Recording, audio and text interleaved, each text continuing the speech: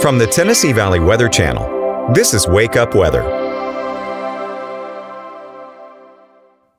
If you're up and getting your day started across the Tennessee Valley, overall temperatures starting off in the 40s, so you may need a jacket for the very early morning hours. However, this afternoon going to be even warmer than yesterday. A mostly clear sky to start off the day. We will see a few clouds pick up this afternoon and can't rule out a stray shower sneaking into the Tennessee Valley, but overall today will be mainly dry. Temperatures in the mid-70s by this afternoon with a little bit of a breeze out of the south, 10 to 15 miles an hour. Overall cloud cover will filter in and out throughout today. Temperatures eventually will fall back into the 50s. Overnight, heading into your Thursday, we're going to start off dry with maybe a few showers around for the morning and afternoon, but heading into the overnight hours into Friday, we're going to start to see more widespread rain and storms pick up and move through. Winds could be a little bit gusty with this system that comes through Friday morning, but it looks to be out of here mainly by lunchtime, sometime during the afternoon.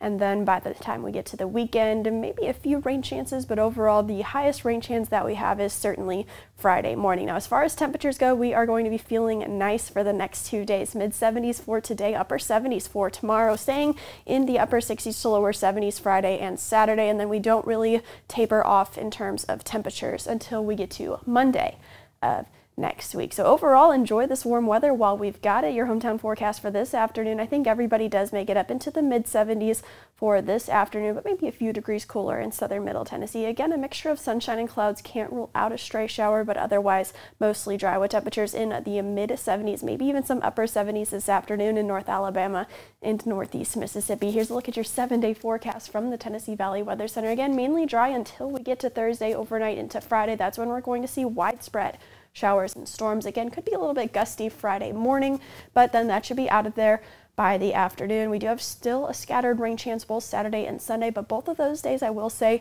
are trending drier. That's a look at your local weather forecast. I'm back with you at 7 a.m. for another weather update.